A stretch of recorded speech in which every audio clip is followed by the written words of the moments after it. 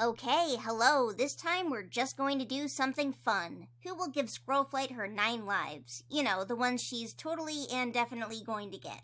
This is fun because Squirrelflight has been alive for most of the main series. She has a million options for this reason, more than even Bramblestar had, because she's been alive for I don't know, 5-ish more years than him at this point. I mean, 5-ish more years than he was when he got his lives. Not in real life years, obviously. It's been much longer than that in real life years. But either way, she has spent a lot more time as deputy than him. So who would it be? Well, let's see if I can't solve this with a little bit of common sense and a little bit of statistics. Before we even start, though, I'm going to be wrong. Anything could happen here, and it's likely she doesn't even receive lives. Let's cover some statistics first, just because I spent so much time compiling all of this. There are 15 cats, not counting Riverstar, whose book isn't out yet when I was writing this, where we see a full leader ceremony. In no order, these cats are Tigerstar the First, Bluestar, Mistystar, Crookedstar, Firestar, Tallstar, Leafstar, Brokenstar, Bramblestar, Pinestar, Windstar, Tigerstar the Second, Blackstar, Leopardstar, and One Star.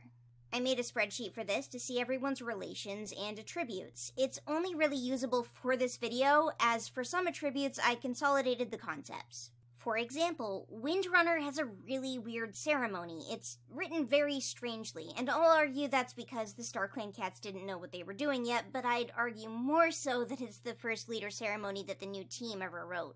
Willowtail gives Windrunner the grace to forgive all cats, but she's not really giving her grace. She's giving her forgiveness, so I marked it down as being forgiveness. Grace is an attribute of the forgiveness, not an attribute of the life. Willowtail didn't give her both grace and forgiveness, in the same way that Bluestar gives Firestar nobility, certainty, and faith at the same time, because the grace to forgive isn't grace in all things, it's only grace in the matter of forgiveness. That said, despite the fact that courage and bravery are basically the same thing, I did list them as separate concepts. Meanwhile, Petal gives Windrunner a life for loving friendship and loyalty. It's kind of one attribute, but it's harder to consolidate. So you could consider this two separate but incredibly similar things. Branch tells her, I give you the confidence to open your heart to other cats. I give you trust, which sounds like two things if you take it at face value and don't apply common sense, but the confidence to open up your heart to other cats and trust are the same exact thing. That's one concept, trust in other cats. So for a lot of these, I just used common sense as it applies to me. A life for love is not the same as a life for mother's love. They are two separate things, even though they both have love in them.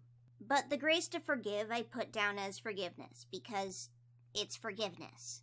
Meanwhile, Pinestar gets 2 separate lives for judgment. They're judgment of different things, but he gets 2 of them. So even though if either of those judgment lives had gone to someone else, I probably would have not put them down as anything but judgment, because both of them went to Pinestar, I had to differentiate them somehow. So, again, this is really only usable for my video, it's not exactly a resource. So a thing to consider when deciding what Squirrelflight will get, and who Squirrelflight will get them from, is a bit of a pattern with leader ceremonies. Obviously, most of the gaps are filled with people who died during their lifetimes, but there's a few things that they tend to have in common. I'm going to go over some of that and hopefully not take up too much time with it. In an ideal world, the lives that these leaders are getting are things that reflect on them, but in practice, it seems really only the evil leaders get lives that reflect on them or better them. They get a few that reflect on them or imply something about their life, but at the same time, they mostly get very general concepts that could apply to anyone becoming leader. Often it seems that the life's attribute has a lot more to do with the person giving the life and not the person receiving it. And obviously, this is partially because a lot of these lives are just simple one-word concepts. Stuff like strength, compassion, loyalty, love, acceptance. It's basically horoscopes for warrior cats, where you could squint and apply them to basically anyone you know. And you start to see immediately that the evil leaders who get lives, or the problematic leaders who get lives, people like Brokenstar, the more recent Blackstar, Tigerstar the First, Their entire lineup is a lot more telling than any of the good people. Granted, in Blackstar's case, every single attribute was associated with a memory, which made it a lot easier to apply it to his life. Out of the 134 lives that are given in full ceremonies, only 41 involve cats the receiver didn't know. 63 are from she-cats, and 71 are from toms. When it comes to gender ratios in individual ceremonies, 9 have more toms than she-cats, and 6 have more she-cats than toms. No ceremony has more than 6 of any particular gender. Additionally, in ceremonies that are dominated by female cats, usually there's only 1 more than the male cats. But in ceremonies dominated by toms, 4 of them have 6 male cats and 3 she-cats. Bramblestar's ceremony has the most women, and Black Star, One Star, Crooked Star, Leopard Star are all tied for the least women. Somewhere around 45 of them are from warriors, 14 are from medicine cats, and between 33 and 31 of them are from leaders, depending on if you count Pine Star and Rowan Claw. When it comes to family, Firestar is the only leader who doesn't get a life from a family member. 8 cats get a life from their fathers, and 7 get a life from their mothers, with Misty Star getting 2 moms. Who gets a life from mom or dad isn't mutually exclusive, obviously, and quite a few of them get both. 3 cats get lives from their dead children, Windstar getting 2. 5 get lives from siblings, 4 sisters and 2 brothers, and Tigerstar II gets to double up on siblings. 5 get lives from their mentor, but in the case of Bramblestar, Firestar, and Bluestar, their mentor was also the previous leader. 3 also get lives from their apprentice, and Leopardstar is the only cat to get one from her apprentice and her mentor, which is pretty sad for her, I guess. When it comes to antagonism, Blackstar got 3 lives from cats he fought with or killed, and 1 star got a life from Mudclaw. Meanwhile, Windstar gets a life from a cat who seemingly abandoned her. Otherwise, largely the ceremonies are just made of cats they were on good terms with. Everyone meets a leader, if you count Stoneteller as a leader, which I am, and of them, only 7 meet the directly previous leader. This won't be relevant to Squirrelflight if Bramblestar is stepping down and not dying. 9 of them meet a medicine cat. Of the 9 that meet medicine cats, about a third of them meet more than 1 medicine cat, with Tigerstar II meeting 4 of them.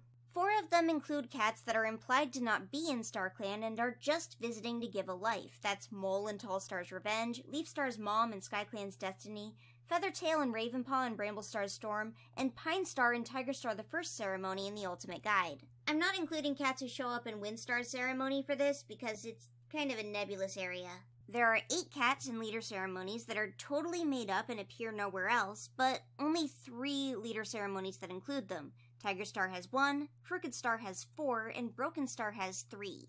That said, Broken Stars could be attributed to, like, Dawn of the Clan cats or something someday, but for now, all we know is that they're a brown cat, a black and white cat, and a gray cat.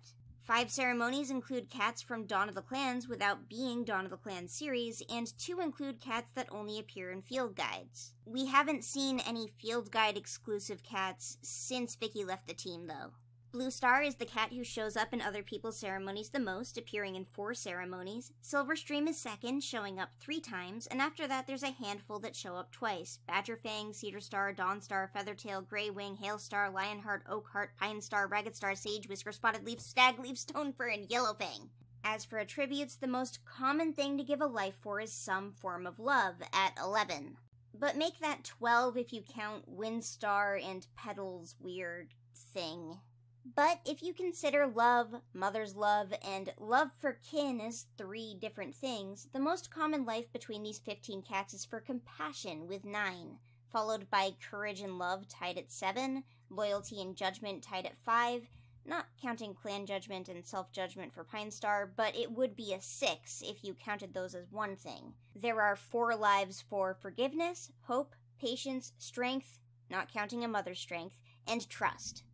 There's also a few you'd think would be higher, like only 3 lives for faith or faith in StarClan or general faithfulness, only a single life for wisdom, and only a single life for humility.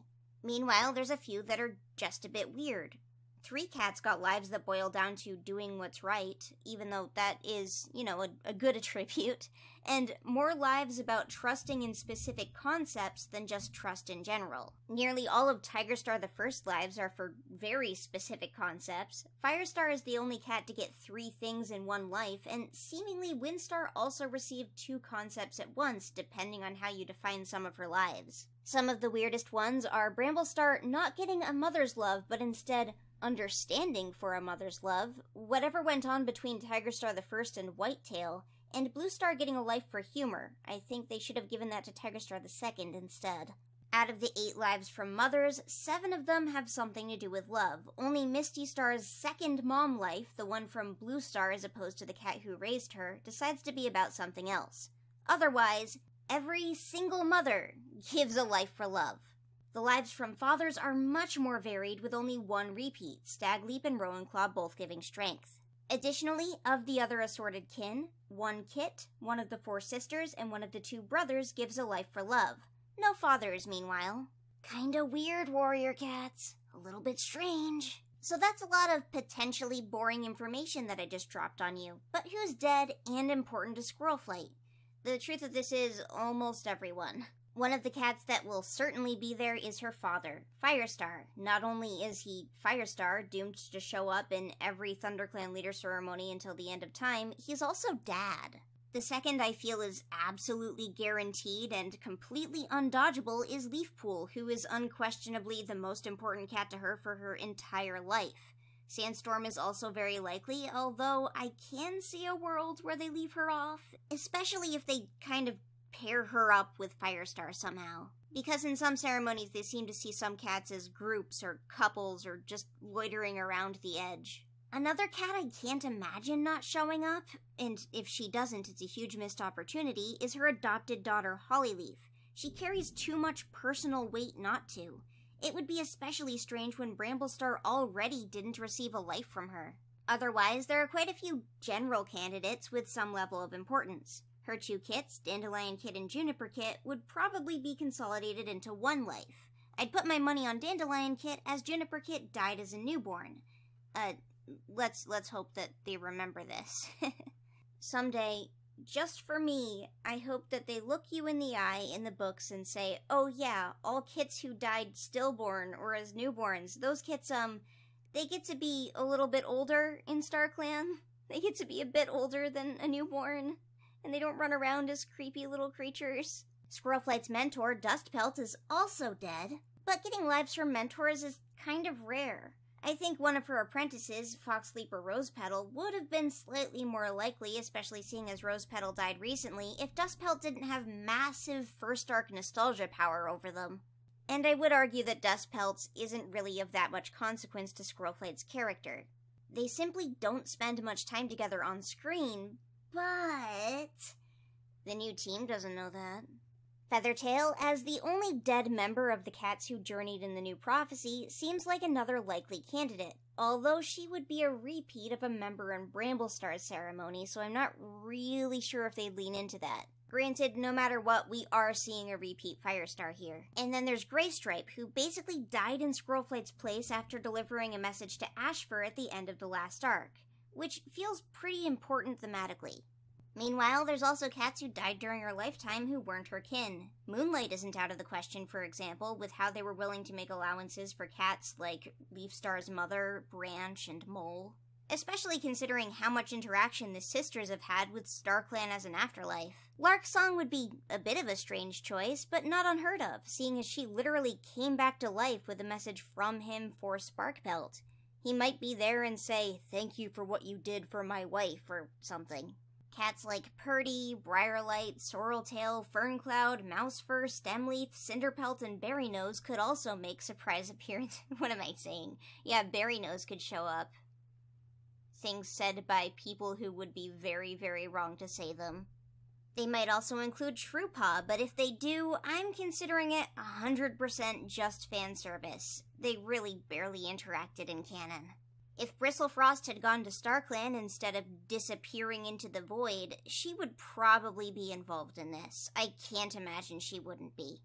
But she's very dead. double dead. Another looming concept is those Dawn of the Clans cameos. In the last few ceremonies written by the new team, most prominently One Star and Leopard Stars, the clan founder has been involved. It could be argued that they were there to fill space, but I wouldn't be surprised if Thunderstar showed up. I'm not particularly convinced that other weird cats will show up, however. All ceremonies with field guide cameos are from the Vicky era, and they largely seemed like they were filling space, without a lot of options. But Squirrelflight is made of options. Additionally, first art cats like White Storm, Blue Star, Yellowfang, and Redtail might show up just because they can. Graystripe and Firestar being there might be able to fight them off, though. As far as attributes go, like I said, the attributes a life gives are really general, but it seems they often have more to do with the character giving the life than the recipient. Evil characters and characters who do bad things receive lives that correlate with lessons they need to learn, but good characters seem to just get generically good attributes. Additionally, leadership ceremonies created by the new team are much more likely than the old ones to give out simple, one-word attributes as opposed to general concepts. When I say that the lives they're giving are more to do with the character giving them, usually it's because the character giving that life needed to learn that lesson or died because of a lack of use of that lesson more so than anything. Running Wind gives a life for energy because he's the one who runs around. Palebird gives a life for mother's love because she's a mother who love. Greypool gives a life for a mother's love because she's a mother who love. Goldenflower gives a life for understanding a mother's love because she's a mother who love. So, without further ado, here's who I think will give her lives and 3 things I think they might be for. This isn't a question of who I want to give her lives, but instead me attempting at a very wrong prediction. Additionally, I really don't feel like there's much rhyme or reason to the order of lives, aside from, vaguely often, the previous leader being the first, and occasionally the most important or shocking life being the last, so these aren't in any particular order. Secondarily, I will only be guessing attributes that already exist. While it's very likely that they are going to come up with some new ones, especially seeing as this is Squirrelflight, I think working within this restriction to guess is more fun. The first life I assume is happening is Firestar. And my guesses are, A life for quote-unquote doing what's right, which might be unlikely seeing as all the doing what's right lives are from Vicky books and not the new team. Guess number B is a life for courage, which would be the same attribute he gave to Bramblestar, but it seems generically suitable for Firestar to be giving this one out.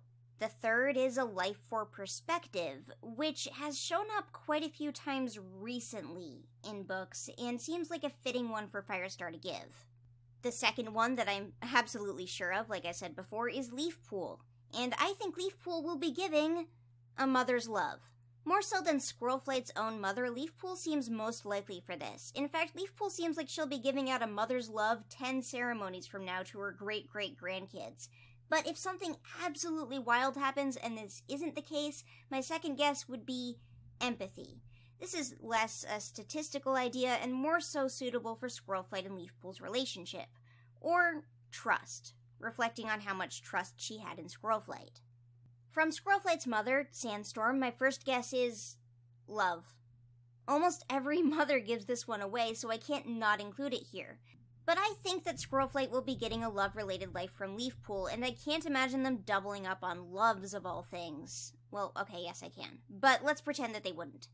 My second guess is loyalty. Oh, jeez. Whoa. My second guess is loyalty, which seems like a trait that Sandstorm would give out as written by the new team. Or, possibly, determination. It doesn't seem right for Sandstorm to be giving out anything too flowery, but at the same time I'm unsure of what exactly the new team thinks of her. Should I re-record these? Should I be re-recording, the sky being angry at me for talking about Squirrelflight's 9 Lives ceremony? No. I think it's funny. Every time something like this happens, I think it's too funny that it happened to begin with to remove it from my video. This is the overly casual and unpolished atmosphere that everyone's here for, I think. Hollyleaf, meanwhile, feels easy and hard at the same time. Tons of common attributes could be from her. I think that the most likely is forgiveness, but close contenders are judgment and survival. any of these concepts could get applied and work somehow. Hollyleaf has got a lot going for her on the potential life distribution side, which is another reason I'm pretty darn sure she's just going to be there. Dandelion Kit, or Dandelion Kit escorted by a scary newborn Juniper Kit, I think is almost guaranteed as well. While only 7 different kits show up in these overall, not including the second time Badgerfang does, all 4 leaders who had previously given birth met their dead kits in ceremonies. I think the most likely attributes for Dandelion Kit's life are hope, acceptance, although the implications of that are a little miserable, or, assuming Leafpool or Sandstorm didn't take it, some sort of love. I know it sounds like a cop-out, but one of these darn cats who are related to Squirrelflight is giving her love. Now this leaves 4 more lives, which I think will be granted by cats unrelated to Squirrelflight. The first is Graystripe, who I think the book would struggle not to include if the authors remember A Light in the Mist at all. Loyalty is definitely the most likely life from Graystripe. I don't know what it would imply for Loyalty to be the most likely life from Graystripe, because the team seems to see him vastly more loyal than he's ever been written. I think the second most likely from Graystripe is Compassion, which, while it's from she-cats 6 out of 9 times, it's not 9 out of 9 times.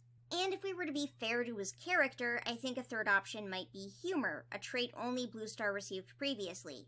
The new team might not even be aware of it, but I'm sure that if they Google warrior cat's life meanings every time they write one of these scenes, it might come up. Dustpelt is the next cat that I think will be there. I think he's probably the least likely choice on the whole list, however. I think he's edging out a cat like Rosepetal by having the power of nostalgia, which is the new team's favorite weapon, and by being a Tom, unfortunately. I think in the case of Dustpelt, patience is his most likely trait, as in the patience he needed to train Squirrelpaw. Endurance could also come from him, although it seems much more Vicky-aligned than new team-aligned. Strength, which is a very, very common attribute in these, is also a very Dustpelty life to give out. Something I didn't mention earlier, however, is that strength has never been given to a she-cat, not once. Even a cat who got the strength of a mother was a Tom. So if Squirrelflight got strength from anyone, she's the first woman to get it. My next guess is Yellowfang. This list is quickly filling with first arc cats, but I feel like her relevance to Squirrelflight's story is inescapable, and she's Yellowfang. And the new team wants to put as many first arc cats in here as possible. She's already shown up in 2 ceremonies, and I think she'll keep showing up until her spirit is erased. For Squirrelflight, I think she's most likely to give faith or some form of faithfulness. Considering how much StarClan messed with both Leafpool and Squirrelflight, this seems relevant somehow. Secondarily, she might give out forgiveness again, like she gave to Tigerstar the second. Tigerstar the second. She did not visit normal Tigerstar, obviously. And if they really want to be sassy and make tons of warrior cats scream in terror, Yellowfang could give out judgment. The final cat I think will show up is Thunderstar. They seem to really, really love having the clan founder show up and letting the cat receiving the life go, whoa! I think the life he's most likely to give out is Pride or Clan Pride. While Clan Pride specifically has only been given out in field guides, I think Thunderstar would be most likely to be used representationally instead of in a character way for Squirrelflight ceremony.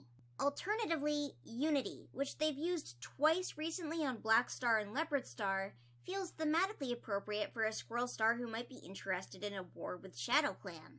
And my third guess for Thunderstar is a generic courage attribute, because of course. And that's my 9 lives predictions, assuming she gets any. This is going to be a really weird video if StarClan shoots her down with lightning instead of giving her lives, like it's been doing to me! Now, if I was in charge and allowed to do anything that I wanted, within the realm of it still seeming proper, the first thing I would do is switch out Thunderstar for Moonlight. Moonlight had an actual, tangible effect on Squirrelflight's life, and she spent a lot of time with her. If I were to assume the kinds of lives Moonlight would give out, I'd imagine selflessness, or a weirder attribute like Tigerstar's awareness of the outside world, or Bramblestar's calling out injustice. Although it'd be a little strange for Moonlight to give out calling out injustice, even though Squirrelflight's whole arc involving Moonlight was about calling out injustice, they also then, have Moonlight's whole culture thing residing in the background.